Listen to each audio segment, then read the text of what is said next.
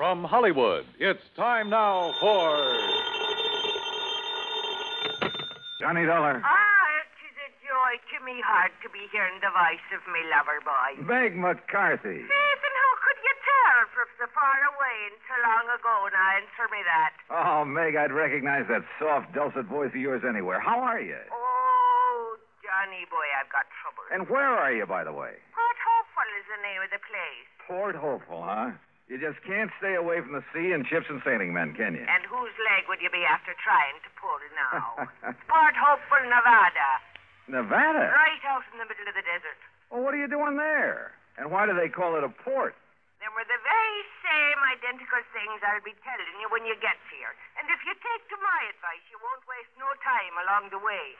There's trouble out here. Insurance trouble. Oh, what company? Western Life and Trust, they calls it. The very same identical company that's insured the life of this blessed man what's laying dead at me feet. Dead at your feet? Meg, you don't mean... Just a minute. If you're by way of implicating that I done him in, you're just an evil-minded, suspicious young... Oh, forgive me, sweetheart boy. Huh? Well, you was worried about me, wasn't you? Well, certainly, of course. God love you, but me skirts are clean. Now, will you get moving and come out here?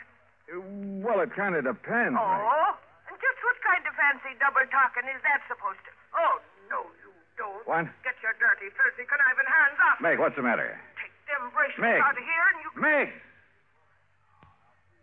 Well, I guess I was wrong, Johnny. I guess I am in trouble. Now. I'll grab the first plane.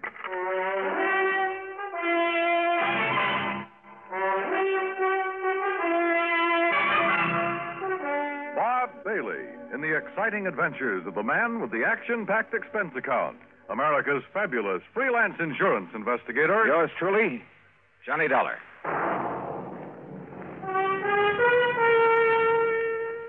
And now, Act One of yours truly, Johnny Dollar.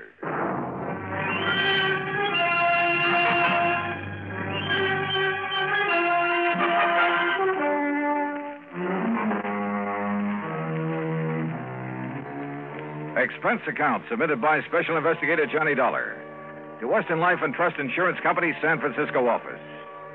Following is an account of expenses incurred during my investigation of the Alkali Mike matter. Expense account item 1, 375, telephone call to Bill Kemper at Western Life and Trust, who talked only long enough to order me onto the first plane for the coast. Item 2, 153.50, transportation on a late evening flight to San Francisco.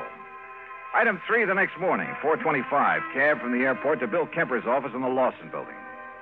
Ever hear of Alkali Mike Murphy, Johnny? Yeah, sure, Bill. Well, at least I think so. Isn't he the kind of legendary character who found so much gold somewhere out here? Over in the Black Rock Desert, Nevada. Yeah, a place called Port Hopeful? That's right. The original Alkali Mike had been the skipper of a sailing ship before he got the lust for gold back in the last century. Yeah, well, what about him? Finally found it. Plenty of it. Out there in the desert near the little town of Winnemucca. And? Built himself a regular palace out of rocks from the nearby mountains, named it Port Hopeful. Settled down to spend the rest of his days enjoying his money. But then he died. Legend says it was suicide. Yeah, well, what's that got to do with you or me or the company? Alkali Mike Murphy, Jr., his son, who spent the last 40 years living there. But now he suddenly died. And how he died affects payoff on the insurance policy we wrote him. Oh, how much? $200,000 straight life. Ah, we. Beneficiaries? 2 nephews, 1 niece, and an old housekeeper, all sharing equally, provided, of course, that one of them didn't help him on his way to the great beyond. And you think maybe one of them did? $50,000 apiece is a lot of money, Johnny. Which one? I'll grant you it's only a hunch. But if I were you, I'd make a pretty careful check on that housekeeper. Meg McCarthy? She's an old... Oh, yes, what do you know about this McCarthy woman? Oh, plenty, Bill. Then you think my hunch is right? No. What? Because if it is, I'll handle this case for nothing. But according to the police officer... What's more, I'll quit the insurance business. Item 4, 1320, cab to the airport, plane fare and incidentals to Reno, Nevada. There I rented a car, that's item 5, and headed north and east on Route 40. After about 165 miles of nothing but sagebrush and cactus, I pulled into the town of Winnemucca. I dropped off my bags at the motel, Winnemucca, then headed for the local police headquarters. I was introduced to a Sergeant Otis Framley. There's no point in driving out to Port Hopeful, Mr. Dollar. We've got the number one suspect right here. Picked her up last night. Her? Meg McCarthy? Right. And you suspect her of what? Murder? If she didn't poison old Alkali Mike, I'll eat my shirt. Then you'd better decide right now if you want it baked, boiled, or fried. Where is she? In her cell. Come on. You mean you've got some reason for thinking she didn't do it? I know Meg McCarthy. Yeah, but don't you see she's the only one who was anywhere near him? Besides, look at the motive. Yeah, suppose you tell me about it.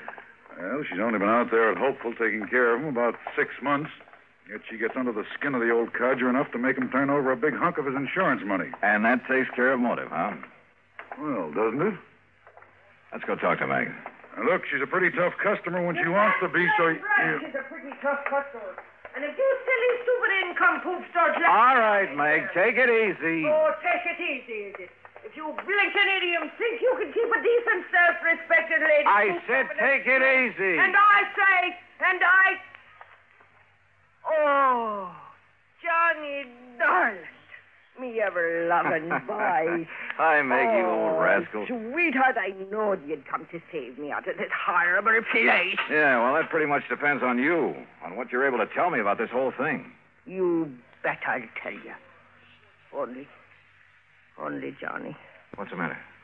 Sure, I'll tell you. All I know.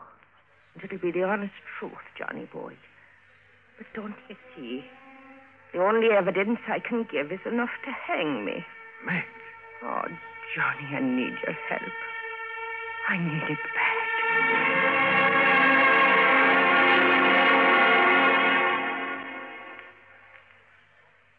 Act 2 of yours truly, Johnny Dollar, in a moment. And now, Act 2 of yours truly, Johnny Dollar, and the Alkali Mike matter.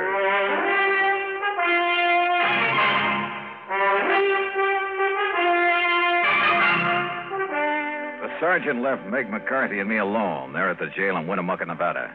And she told me all she knew. Johnny had just plain got fed up with all the noisy, roistering, drunken sailors that used to come to my fancy cafe back on the East Coast. So when I heard that Alkali Mike Murphy was looking for a nice, quiet, respectable lady to be his housekeeper out here in the peaceful, quiet desert, well, I took the job. You've been out here about 6 months. Yes, Johnny boy. And me and Alkali, we just got along fine. I cooked good meals for him, and we played cribbage together in the evenings. And it got me a real bang out of keeping that old palace of his all neat and tidy for him. Yeah, sure. But now, Meg, I understand he named you as a beneficiary of his big insurance policy. I told him I didn't want it. And besides, I have plenty of money of me own from selling out me cafe back east. Do you know the other beneficiaries? Huh? Do I know them? Them nephews and that niece. Just hanging around waiting for him to die these last 20 years. That's all they've been doing. Except maybe Edgar. Edgar? Edgar Murphy, the oldest nephew, the nice one. He's had a fine job over to the bank in Lovelock. And the others? Margaret. Oh, she's a disgrace to me fine old name. Playing around with every Tom, Dick, and Henry she can get her hands on. Looking for the one with the most money so she can snag him and live the easy life. Where is she? It's for Danny. Well, he's another no-count. Spends all his time horsing around and gambling. Where are they now? Up to Port Hopeful, where else? Each of them trying to chisel the others out of all the fine furniture and old silverware and lovely china. You know, when the estate gets settled, the sneaky, sniveling... All right, Meg, all right. If I'm going to try to help you, there are some things I have to know. I'll tell you everything, Johnny boy. How did Alkali Mike die? Poison, the doctor said it was. In something that he ate. And who could have given it to him? There's the trouble, darling. Huh? I was the only one with him. I was the only one ever touched his food. Could it have been poisoned before it was brought into the house? No, never. Everything I bought for him and me come from the markets right here in Winnemucca. Besides, Johnny, I always had the same things he did. Even the day he died? Yes. Even that same fateful morning. Well, did the doctor say what the poison was? Yes. Quinititani. Quintanogen?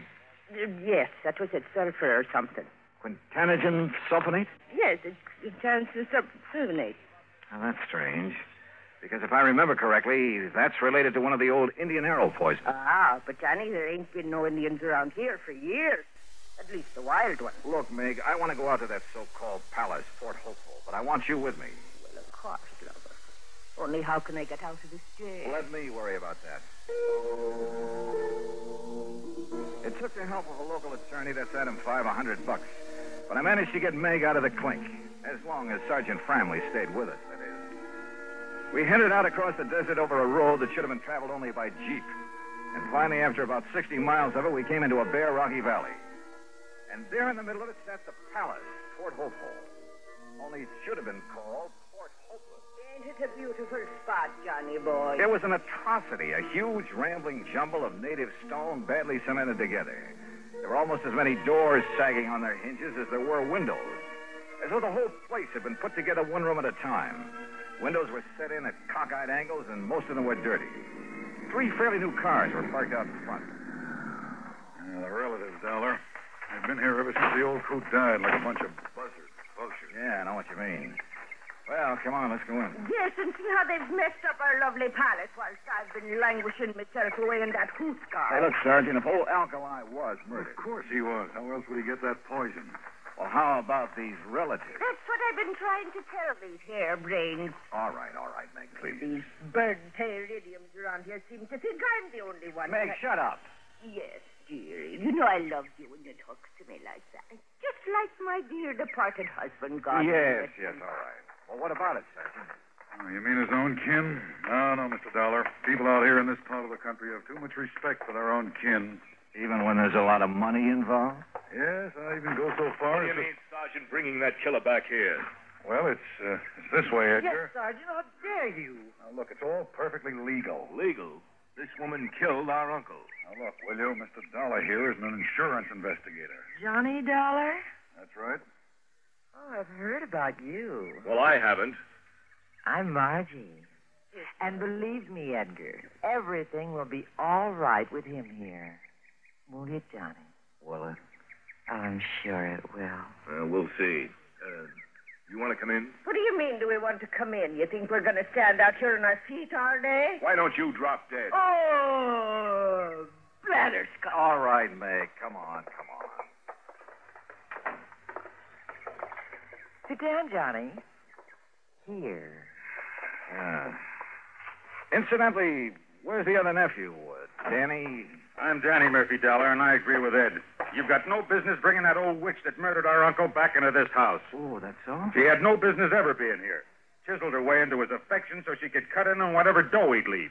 And then to make sure he'd leave it in a hurry, she knocked him off. Uh-huh. Wouldn't that same reason make all 3 of you want to see him out of the way? Now, just a minute. Just take it easy, Danny. Well, what do you mean, take it easy? He's practically accusing us of killing Alkali. If the shoe fits, Danny boy. Why, you dirty... You lay one hand on Johnny Dollar and I'll tear your eyes out from limb to limb. Okay, Meg. Meg!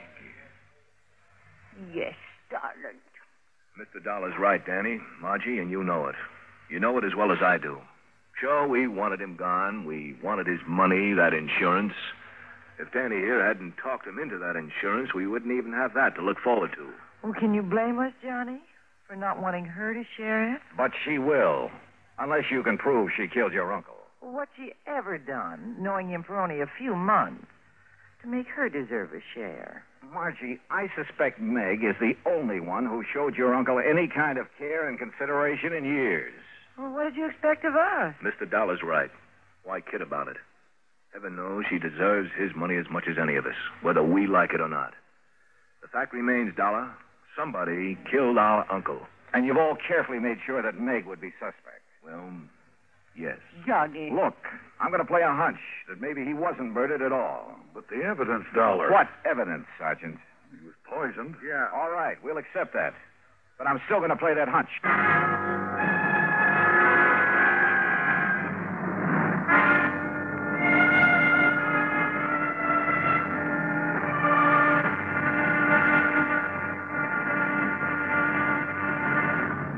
Act 3 of yours truly, Johnny Dollar, in a moment. Act 3 of yours truly, Johnny Dollar, and the Alkali Mike matter. Now, look here, Dollar. We know that old Alkali Mike was poisoned. If that isn't murder, what is it? Have you ever thought of suicide, Sergeant? suicide. Oh, of course not. This money-grabbing old biddy here did him in. Now, just a minute, Margie Murphy. Sure. Why would old Alkali ever commit suicide? I don't know, Danny.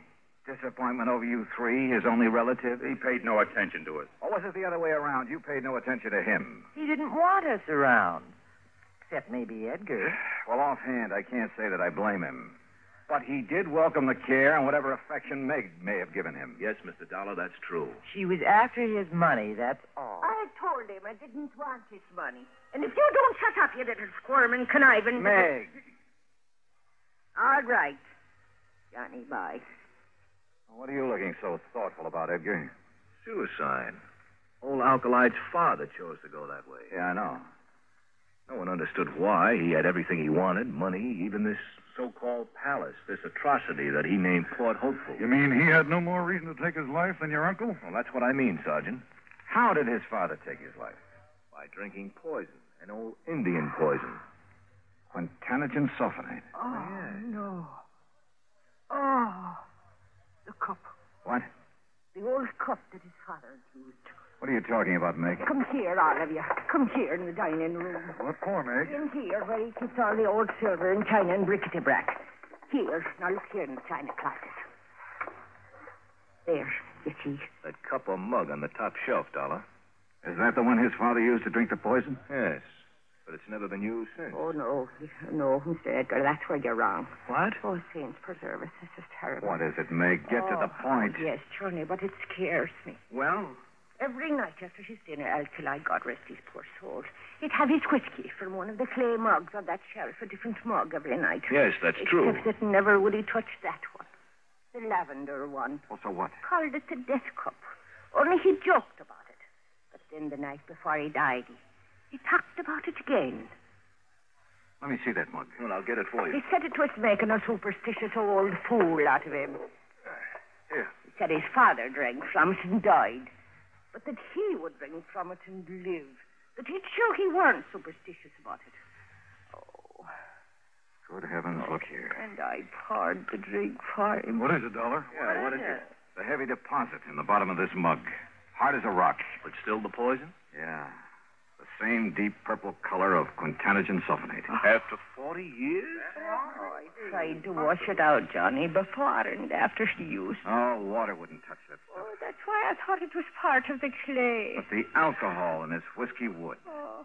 It released enough of that poison to kill him. Oh, if only I'd have known.